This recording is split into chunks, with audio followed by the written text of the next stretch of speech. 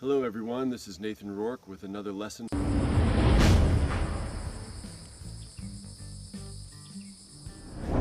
Today we're going to be talking about an old weapon.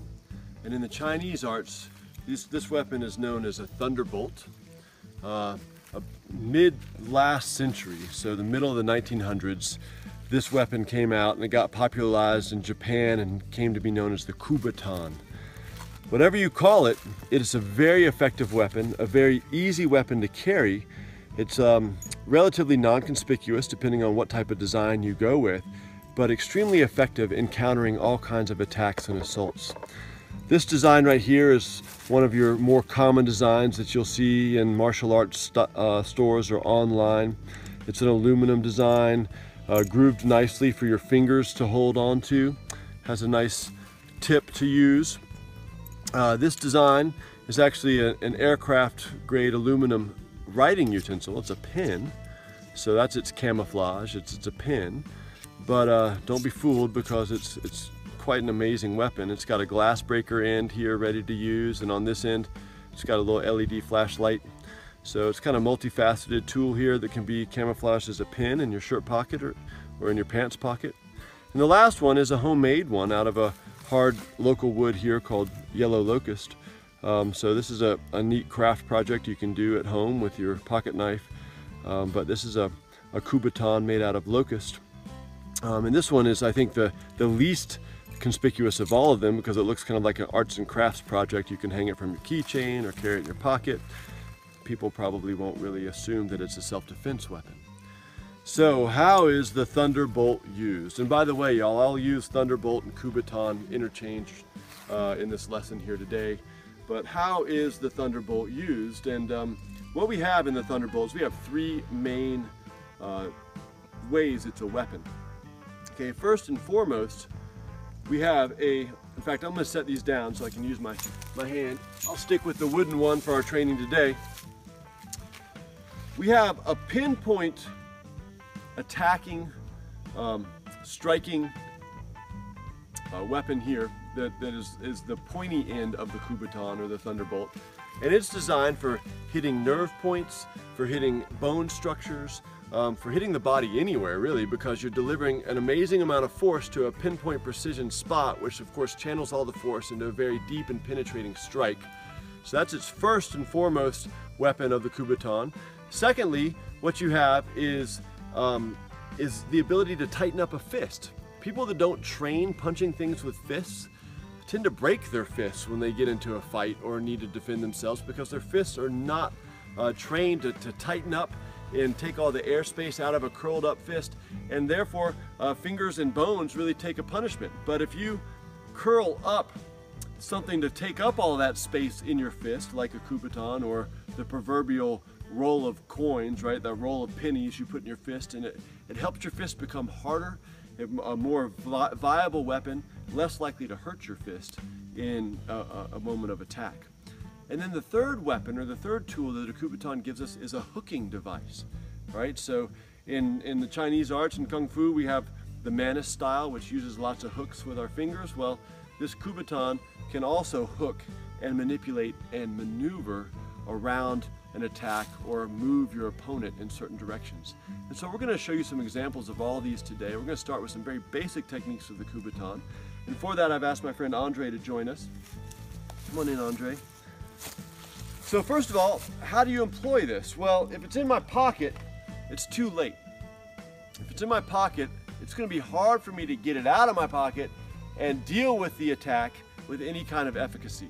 So I want you to think about if you are in a spot where you're feeling a little nervous, where your hair has raised on the back of your neck, and you need to trust that instinct, by the way, trust that nervousness that you're feeling.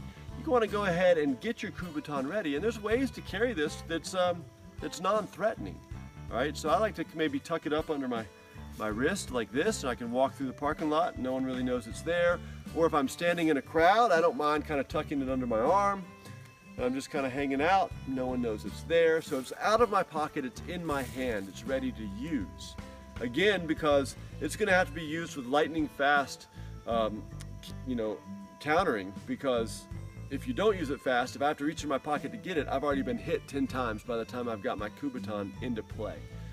So a good example of how the kubotan is very effective, if Andre comes up and grabs my shoulder and he's saying, hey, what's going on? He's getting ready to fight me.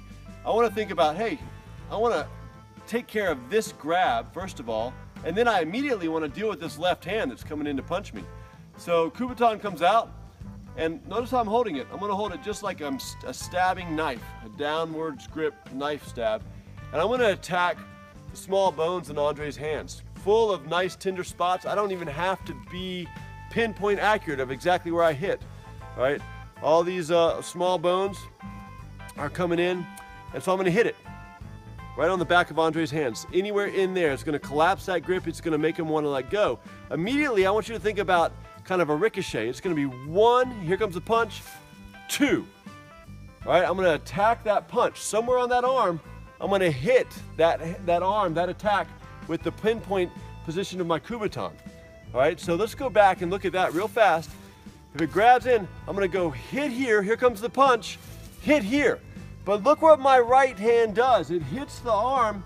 My left hand also comes up to deal with Andre's right arm. I've boxed Andre's attack out, and I'm gonna have a third ricochet. I ricochet off the arm and into the jawline somewhere. All right, I can hit Andre anywhere in this jawline, anywhere in the teeth, behind the jaw, in the neck. Any of that spot would be fine.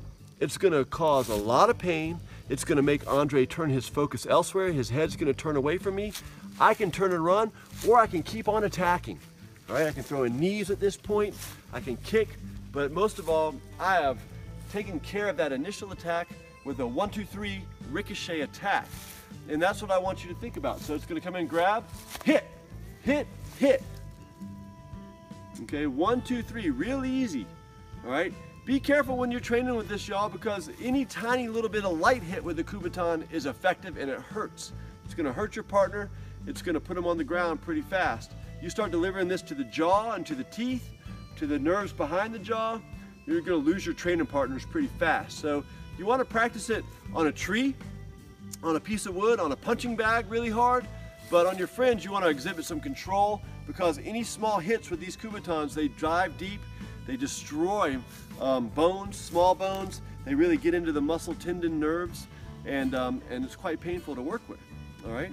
So that's strike number 1. Now let's think about this idea if Andre comes in and he's gonna throw a punch at me. All right, so a right punch comes in, I'm gonna step aside and I'm gonna attack. All right, I'm counter-attacking, hitting anywhere in this top part of the forearm.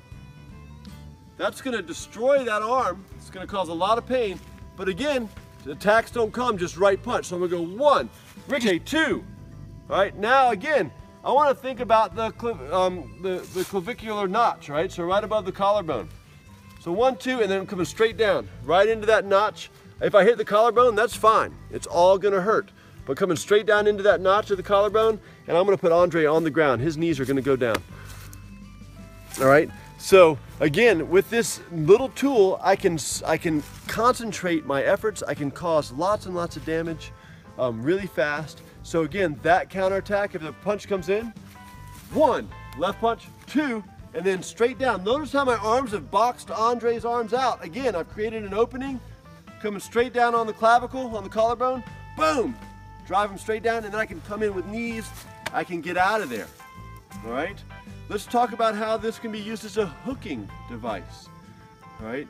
So now Andre's gonna come in with a shoulder grab this time. I'm gonna go ahead and get rid of the shoulder grab. Boom, hit here, coming shooting straight in to hit a lung point. All right, lung point right under the clavicle on the chest. All right, it's gonna empty Andre out, and then I'm gonna come in behind the neck. I'm gonna hook the neck, and I'm gonna pull Andre down. Hit again. All right, so real close up on that hook of the neck. It doesn't take much, but what I'm doing is I'm coming in behind the neck with this hook. Okay, and I'm coming in behind the neck. And that lever, that small lever with that pinpoint pressure on the back of Andre's neck close to the spine is going to drop him down. And in Kung Fu, we would do a mobility throw where he goes down, I step back, kick, run. But even just pressure and taking him down is a great takedown with a kubotan. So again, technique comes in with the grab. 1, straight in, 2 to the long point, 3 to the neck, hook the neck and around, he's going down, a little bit of kicking action, and I'm out, okay? The kubotan can be used in all kinds of ways. This is just a great introduction to this little tool. I suggest everyone get out there and either make one, pick one up, practice with it, because we're going to be getting into a lot more techniques with this little thing. This Thunderbolt is so easy to carry, it's lightweight. Wooden ones like this aren't really noticed as a weapon, or if you get the pin type, not really noticed as a weapon, but you know, it's a great addition to an empty hand counterattack situation. It adds a lot more tools, a lot more viciousness to your counterattack, which then can easily kind of take the momentum away from an assailant. So y'all, thanks for joining us for another lesson here. Stay tuned, there'll be a lot more great things coming your way. Take care.